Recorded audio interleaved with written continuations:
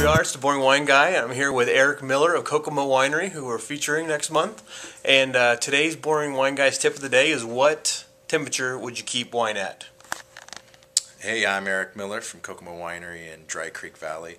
And this is about wine storage as a whole. I was talking with John, just saying that, a lot of times what happens is sometimes people open bottles and it's not the same bottle that they tasted, particularly at the tasting room when they first had it, and it's like, oh, well, what happened to that bottle from the time that you took it from the tasting room or the shipment from California Wine Club until the time you pop the cork. And a lot of that has to do with how you store the wine. You want to store wine not only in a cool place at about 58 to 62 degrees, but also in a dark place. You don't want the light coming through on the wine.